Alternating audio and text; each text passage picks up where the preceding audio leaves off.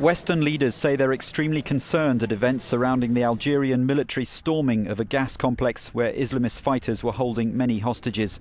There are unconfirmed reports of people killed, some say many, and that there's been an explosion at the site. The Algerian armed forces apparently attacked from the air to try to end the crisis. But among the flood of information, very little is verifiable. Some reports spoke of hundreds of Algerians at the site being released. One piece of news that is confirmed is that an Irishman is free and has spoken to his family. Stephen McFaul's release was announced by the Irish Foreign Minister. But several other countries concerned for their own nationals among the hostages are alarmed at events. The French President François Hollande said the situation seemed to be evolving in terrible conditions.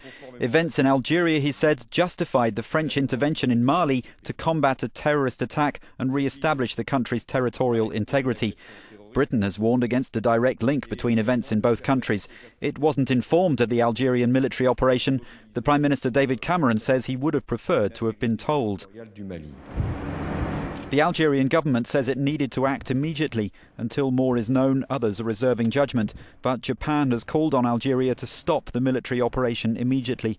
Once the dust has settled, there's bound to be much controversy and many questions.